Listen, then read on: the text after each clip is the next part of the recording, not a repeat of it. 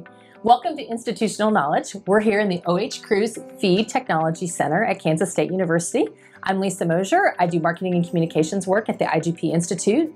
With me today is Carlos Campo-Badal. He is our feed manufacturing and grain quality management curriculum coordinator at the IGP Institute. I've asked him to join us today to tell you a little bit about what he does with the JEEPS distance education program with the IGP Institute. Thank you, Lisa. Well, as part of my work that I do at IGP, I do a lot of work with JEEPS, which is the Grain Elevator and Process Society. The main role that I do is to manage and teach at the on-site courses that we do with them. One of them is what we call the HOT program, which stands for the Hands-On Training Facility, and the new course that we're doing in 2019, the Grain Elevator Managers course, which is pretty much a modification of the current one that we have here going on for the last 10 years here at IGP.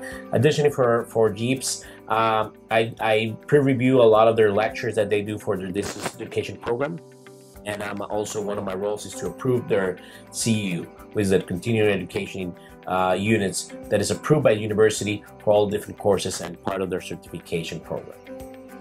And Carlos, you do a lot of research on your own too, as in grain storage. Can you talk a little bit about what you do there? Sure, absolutely. As part of my faculty responsibilities and duties in the Department of Grain Science and Industry, I have my own research program that I call the Grain Quality Management Research Program.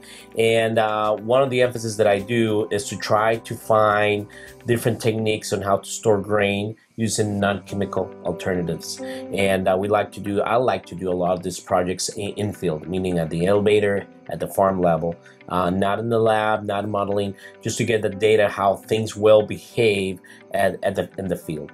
Part of the other things is also on the technology. How can we bring new technology to be incorporated into the grain industry? And at the same time, that also helps us get information that is available to our extension program that I'm part of it through Kansas State University to help farmers, grain elevators, and anybody that processes and stores grain here. So I've got one more question for you. So as an instructor in IGP courses, then how do you use this research knowledge?